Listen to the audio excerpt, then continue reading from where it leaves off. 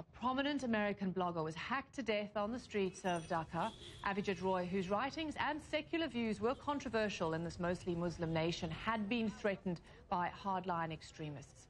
Avijit Roy had worked with the Center for Inquiry in the US. Well, for more, I want to bring in Michael Dodora, who's the Director of Public Policy for that center. He joins us by Skype from Washington. You knew Avijit. Just tell us who he was, and clearly, you know, this must be terrible news for all of you who worked with him. Thank you for having me on, and thank you for covering this story. Yeah, it's a tremendous loss, and it leaves a big hole in terms of secular advocacy in Bangladesh. I knew Avijit for at least 3 or 4 years now.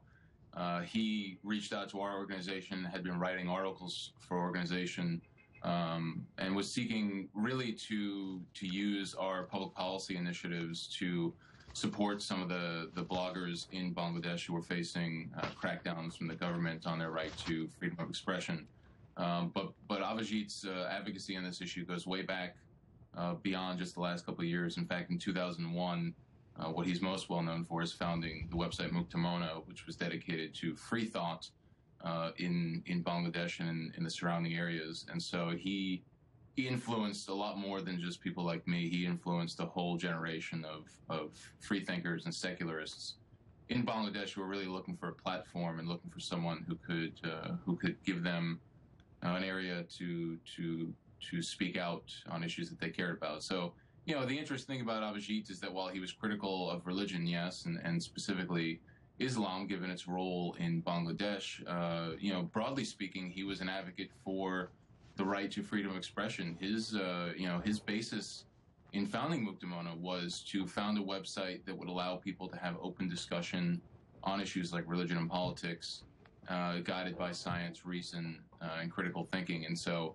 you know, what's so sad is that the way in which he was murdered was so brutal and so callous for someone who is just so kind and so open-minded. It's horrible. Yeah, I mean, from what we understand, he and his wife were attending a book fair and that they were attacked on the street with meat cleavers. I mean, this is a very brutal attack. And he joins, sadly, a long list of people who have been targeted for what they write and for what they say. I mean, tell us about the death threats that he had been getting as well. He had been getting death threats, at least to my knowledge, the ones that I had known about, for at least 3 years. And the scary thing about these death threats is that they were not coming from anonymous people. They were actually coming from individuals who were using their Facebook and Twitter accounts to make these death threats. So what's so, you know, nerve-wracking about that is that the Bangladeshi government should really know and be able to identify some of these people and then follow up on that and try to track down who might be involved with this crime and who might be involved with other attacks on Bangladeshi bloggers. So it's really troubling in that regard that these death threats had been coming for years and from known individuals. What we're hoping now, obviously, is that the Bangladeshi government sees this case as important and really vigilantly prosecutes the case.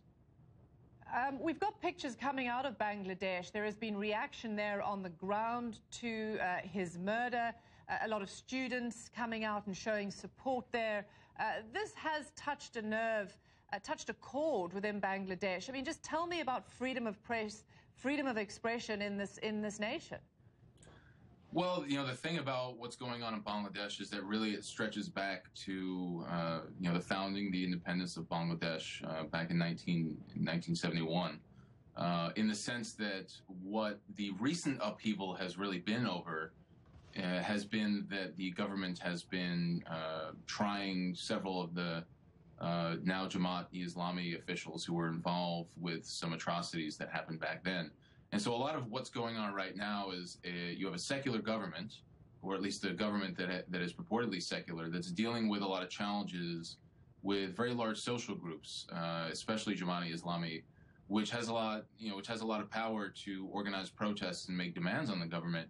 And the government, unfortunately, what it's done, instead of protecting the principles of the secular government as it was founded, What it's done, unfortunately, is it's given over to some of the demands of the Islamic extremists and jailed atheist bloggers, jailed other bloggers who have been critical of Islamic extremism and maybe some of the government's actions. So you have a country that, could be and should be a beacon for freedom of expression, and has a long history of rationalists and secularists and freethinkers speaking out. But right now the government is in a tough situation, and unfortunately I don't think they've handled it.